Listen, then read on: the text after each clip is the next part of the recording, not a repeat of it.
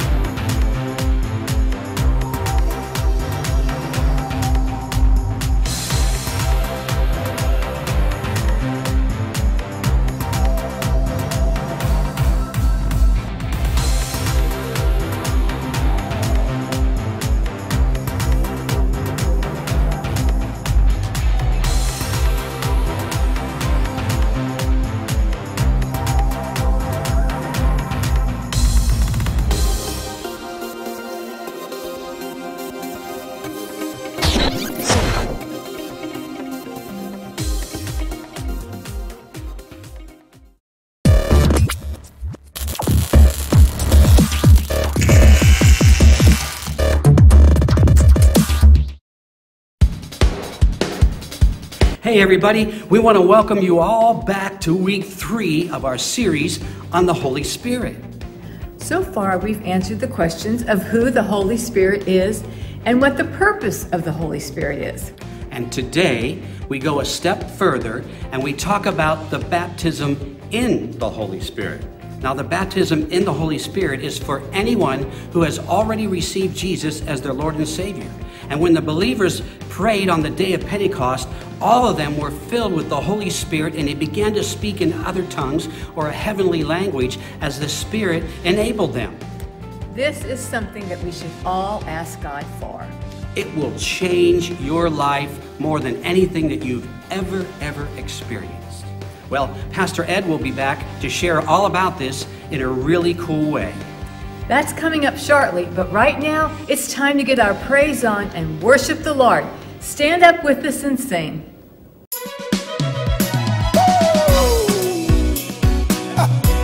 This is my season.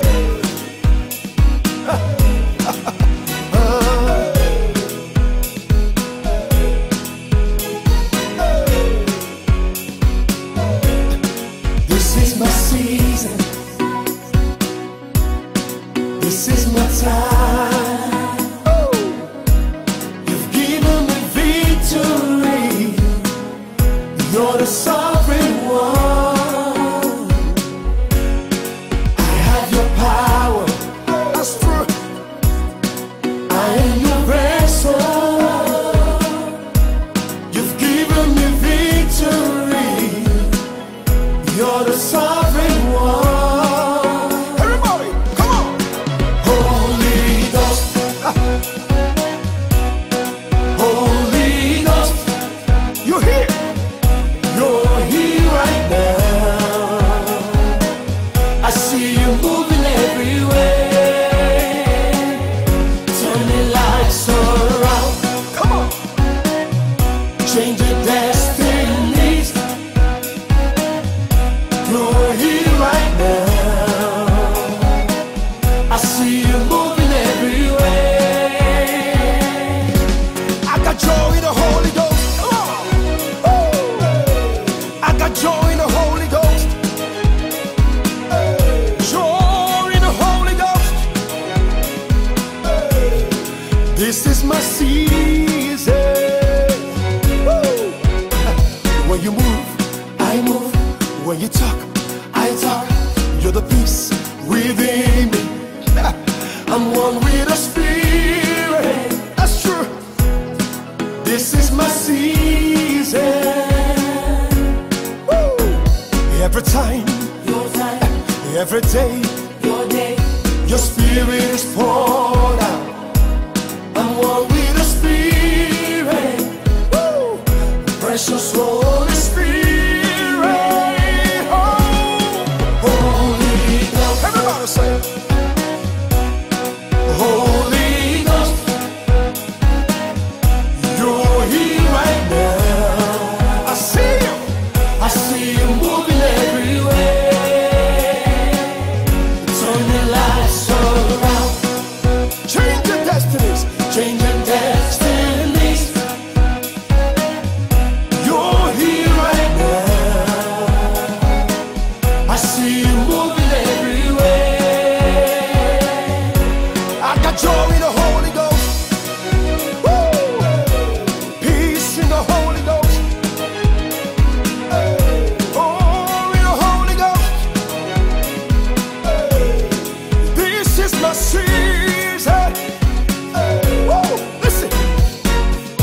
Holy Ghost, say, Holy Ghost, lift your voice, Holy Ghost, say, Holy Ghost, Holy Ghost, the reason I'm singing, you're the reason I'm singing. Holy Ghost, Holy Ghost, everybody say, Holy Ghost, Holy Ghost, come on, Holy Ghost, woo, the reason I'm singing.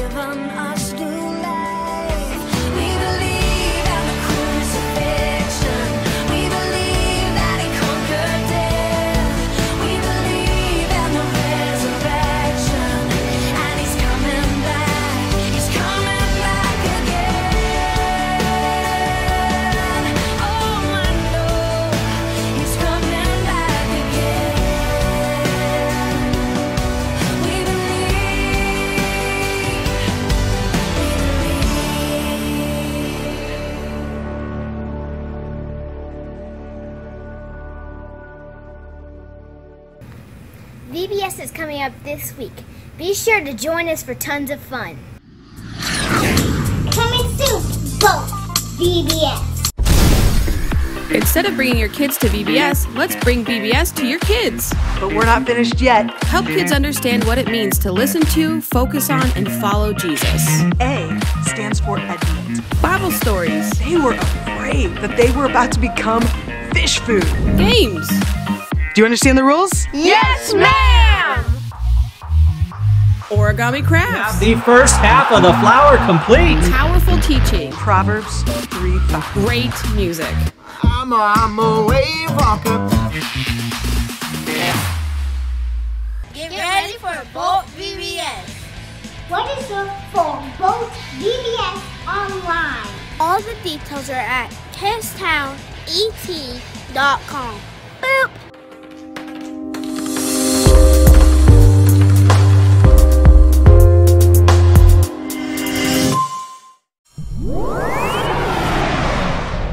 Here's Pastor Keith and Michelle with an important announcement. For the last 3 months, we've had KidzTown and all activities only online. But soon, that is coming to an end. We want to let you know that we will be starting a phased-in approach to opening up our in-person children's ministries. So get ready for some great times ahead. And when we open, we are going to have certain guidelines that we all must follow to make this happen. When you check in to any of our children's ministries, you will need to wash your hands with sanitizer and have your temperature checked. And if you are sick or you've been sick in the last 2 weeks, please do not join the in-person services until you are sure you are all better. Starting in the next couple of weeks, we will have KidzTown for Praise Team and Serve Team families only. But starting July 1st, we will be open to everybody, and we look forward to seeing you then. So please know that our staff will adhere to strict guidelines to keep you and us safe, and we ask that you help us with all of that. If your parents are not ready for you to come back, that's okay. We just want you to know that we're ready whenever you're ready. You know, Impact Girls and Royal Rangers will also be fully open in July as well. The best is yet to come, and we look forward to seeing you soon.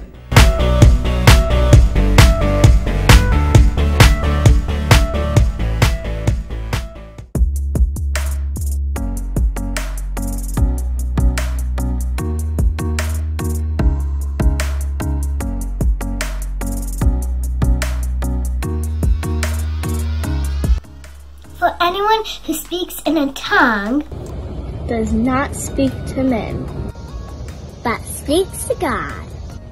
1 Corinthians 14:2.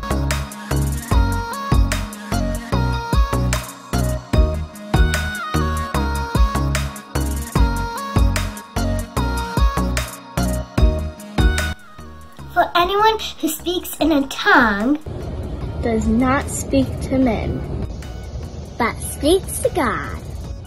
1 Corinthians 14:2.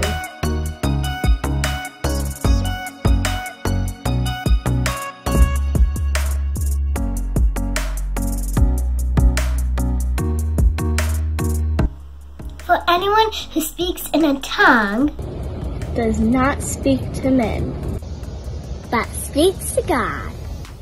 1 Corinthians 14:2.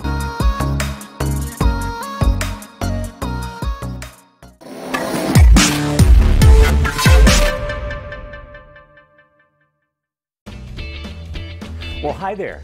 I'm Pastor Ed Corbin, and remember, you can call me Pastor Ed, and I'm back today to continue talking with you about the baptism in the Holy Spirit. In order for us to talk about the Holy Spirit, we must look into the Word of God and see what the Bible says about the baptism in the Holy Spirit. So I'll be reading some scriptures today, so you might want to have your Bible nearby, all right? We were talking last time about how there is a purpose to the Holy Spirit. He does things in our lives. And we mentioned several of the things He did, like convict us and teach us and guide us and comfort us. And I want to share one more with you right now. One of the purposes of the Holy Spirit is that He would give us power. He would empower us. I'm holding something in my hands that's rather unusual. It is a shirt. And this shirt is a very dressy shirt, and it comes from the country of Nigeria. It is made of velvet, and it is considered very dressy clothing.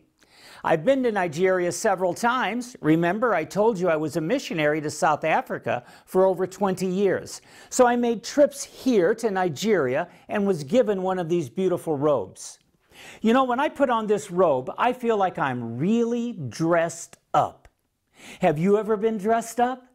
Have you ever put on really nice clothes like you would wear to a wedding or a special party? Have you ever gone and looked at yourself in the mirror and thought to yourself, oh my, I look so good? I mean, look at Pastor Ed today. He's got on a show coat. It's a bright gold and black. And when I looked at myself, I thought, wow, I look like I'm ready to put on a show. I feel good about myself. There's just something about clothing that makes you feel different about yourself. Did you know the Bible talks about this? Yes, it does. Look with me to Luke chapter 24 and verse number 49. I am going to send you what my Father has promised, but stay in the city until you have been clothed with power from on high. When we get dressed up, we just feel good. We feel like, wow, I could just accomplish anything today. That's a feeling that builds us up, makes us feel powerful. And that's what the Holy Spirit does. He comes and He clothes us with power. Well, why does He want to give us power? He has told us to go into all the world and preach the gospel to every creature. So how are we going to be witnesses everywhere in the world without the power of the Holy Spirit? As a matter of fact, He said that He would give us this power to evangelize everywhere. That's why I became a missionary. So I needed the power of God to be able to go to South Africa and to talk to the children there about Jesus Christ, the Savior of the world. And so one of the purposes of the Holy Spirit is to give us power. Now, we've talked about 5 different purposes of the Holy Spirit. So now I give you number 6, which will be the last one. Have you noticed my little friend sitting over here?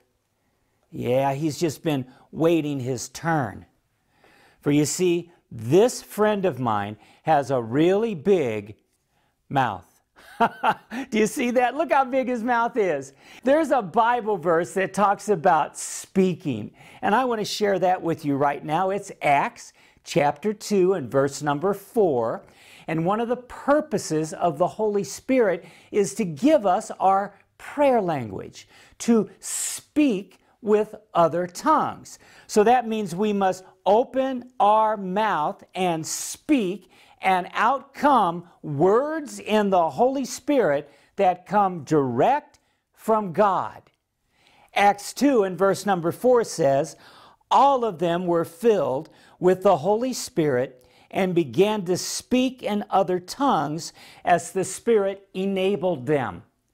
So I taught you earlier about how they waited together in Jerusalem, and in came the sound like a rushing mighty wind. In came the fire that set on their heads. But then also there came a language, for they began to speak in tongues and languages they had never spoken in before. It was all brand new, and it was words from the Holy Spirit. So when you are filled with the Holy Spirit, God will give you your very own prayer language, words He will give you that you will pray to Him. And even though you do not understand these unusual words that you've never heard before, God understands the words. He gives you the words. So when you pray in these words, your prayers are perfect. They're wonderful prayers. And so we're able to pray for things that we don't even know anything about. When I pray in my language, which is English, I can only pray about things I know about. So if someone's sick, I can pray for them in English. But then I grow weary and I run out of things to say in my language. And then I begin to stumble and wonder, what should I say next? When I pray in the Holy Ghost, in the Spirit, out come words from God that I don't have to think about. They come out of my spirit. And I can pray about things that are on my heart, things that God brings to my mind. I can pray about things I don't know anything at all about, because God allows me, enables me to pray in the Holy Ghost. So the Holy Spirit does many things for us, so many things. I've only talked to you about 6. But we are focusing in on one thing in particular in everything that I'm teaching you. And that is that Pentecost is about speaking with other tongues. Speaking with other tongues in your prayer language is the evidence or the proof that you have been filled with the Holy Spirit. Let's let my little friend rest. Let's see if we can set him right back down there again. There he goes. I think he's rested there. Oh, praying in your prayer language is the most wonderful thing in all the world. It is special prayer. You might say, well, Pastor Ed, what's so special about praying in a prayer language? Well, I'm going to share that with you right now. I'm going to give you some ideas about why it is so special, and in so doing, I'm going to use this beautiful flower bush right here to help me represent what I'm talking about to you. First of all, when you speak in your prayer language or in tongues, you speak to God. You speak to God. So I'm going to pluck one of the flowers, and I'm going to hold it here. We're going to let this represent speaking to God. The scripture is found in 1 Corinthians 14 and verse 2. For anyone who speaks in a tongue does not speak to men, but speaks to God. So when we pray words that we don't understand and that we don't know, and that other people don't understand and they don't know, those words are being spoken to God. So it doesn't matter if a person can understand the words or if I can understand the words, because I'm not praying to myself. I'm not praying to a person. I'm praying to God. And so the words in my tongue are meant to help me speak to God. Now that's a wonderful thing. And you see, God understands all the words because He's the Father of those words. So when He puts those words in your mind, in your spirit, so that you can speak them out to Him, those words which come from Him are understood by Him. So He actually inspires your prayer. So your prayer is actually a perfect prayer. And so one of the reasons why praying in tongues is so special is because praying in our prayer language is praying directly to God. Now what I'm going to do is I'm going to take this flower and I'm going to put it right here onto our cross. Now I'm going to look over at my beautiful flower bush and I'm going to pull off another flower. And we're going to let this represent another special thing about praying in the Spirit. The second thing is, when you speak in tongues, you do not understand what you are saying, nor does anyone else. So there are some that are confused by this. They say, well, why would I want to pray in tongues? Because I don't understand what I'm saying. Well, in 1 Corinthians 14:2, it says, indeed, no one understands him. He utters mysteries with his spirit. And so people don't understand you. You're saying a mystery that comes out of your spirit. And so when it comes out of your spirit and it's a mystery, it's not meant for other people to understand it. So don't be concerned about that. Don't say, oh no, I don't want to pray in tongues because I don't understand what I'm saying and no one else understands what I'm saying. So what good could it be? No, it's coming out of your spirit, not out of your mind. If it came out of your mind, it could only be English or Spanish or whatever language you speak in your home. That's all that could come out of your mind. But coming out of your spirit come the words of God. And it begins to come out of you spontaneously. It's actually a miracle how all of this works. God gives the words, we say them, out come mysteries, no one understands, and that's okay because our prayers are directed to God.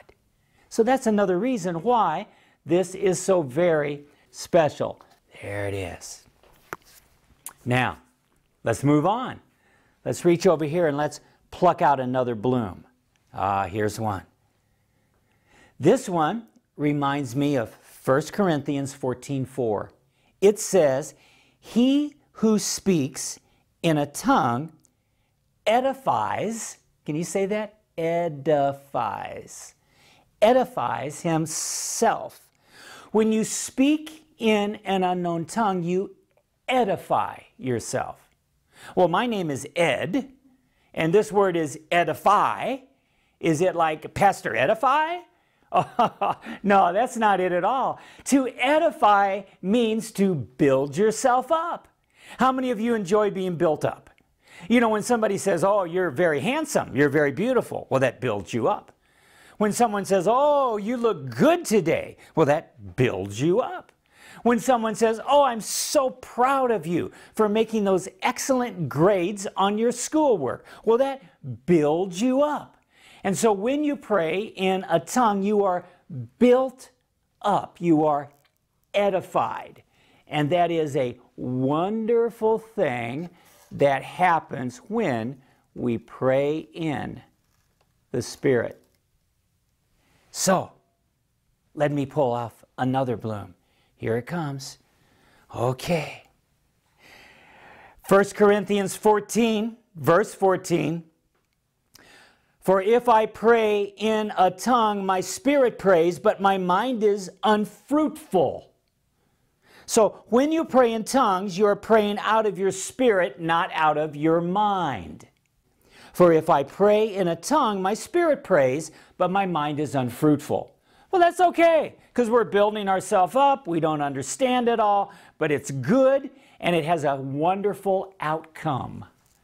So let me take this now and place it right here on our cross. There we go. All right. Let me reach over here and pull off another one. And this is what I'm reminded of.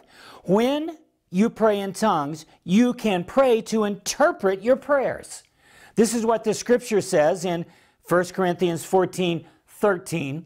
It says, for this reason, anyone who speaks in a tongue should pray that he may be able to interpret what he says.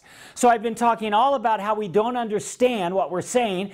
You can pray to interpret what you are saying. So isn't that good? You can say, God, help me understand. And there will be occasions when God will actually allow you to understand what it is you're talking about. And if you have a need on your heart and you want to pray over that, but use your prayer language, you can pray over that need with your prayer language, and your prayer will go out about the need that is on your heart. So you can pray to interpret. So let me put this one up here on the very top. Let me reach over here now and take this one. When you pray in your prayer language, you can pray for specific things by focusing on those things in your mind while you pray. I just mentioned that just now. You can pray to interpret what you're saying, but what you can do is, if you have a prayer need, like my grandmother's really sick, and I want to pray for her, but I want to pray in my prayer language. With that need in your mind, you just pray in tongues, thinking about the need, and as you think about the need, focusing on it, the words that come out of your mouth, even though you don't understand them, they are words of prayer about the need.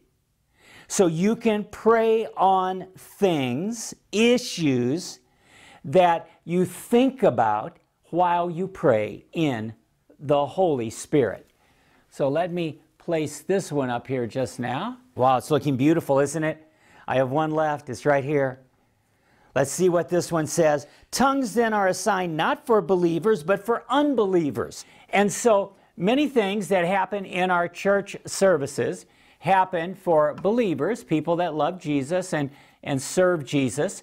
But there is one thing in particular that happens for those who don't know Jesus, and it is tongues. When they hear a person pray in tongues, they know, wow, this is really unusual. I've never heard of that before. You know, and so it's a sign to someone who does not yet believe on Jesus. And so now we have plucked all of the blossoms off of our bush. Everything is so beautiful. And I'm here to tell you that if you will be baptized in the Spirit and begin to speak with other tongues, your life will begin to be fruitful. Out of you will come blossoms of blessings. Your life will produce fruit if you will use the gift of God, which is speaking with other tongues. And so today I encourage you to be filled with the baptism in the Holy Spirit. Let me pray for you right now. Heavenly Father, in Jesus' name, I pray for my friend. Give them understanding to receive from you this gift of the baptism in the Holy Spirit. And may they know that they've received, because they will speak with other tongues. And this I pray in Jesus' name. Amen. Until next time, bye-bye.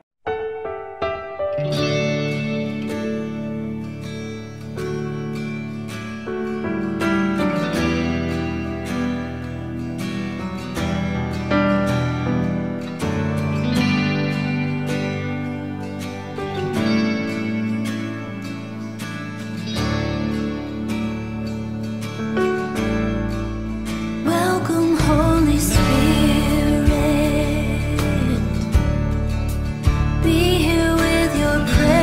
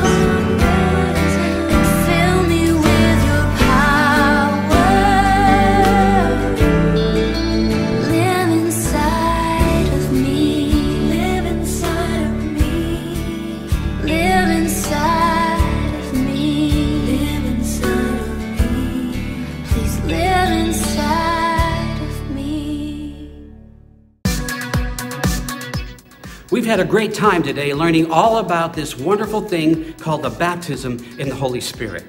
It is something we all should desire for God to give us. Now, I know many of you already have been baptized in the Holy Spirit, either here in KidzTown, Kids Camp, Powwow, Powette.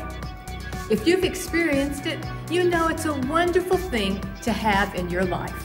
And if you have yet to receive the baptism in the Holy Spirit, I encourage you to keep praying and keep asking God for this incredible gift. God is faithful, and He desires all of us to have it. Don't forget about our Bolt VBS this week, Tuesday, Wednesday, and Thursday. You can register your family at KidzTownET.com, and all the information is right there. Invite your neighborhood friends to join you. They will love it. And you can also pick up a VBS kit here at church, or you can download everything from our website. All you need is some paper for the origami crafts. I also want you to take some pictures and send them to me at pastorkeithburrows@gmail.com.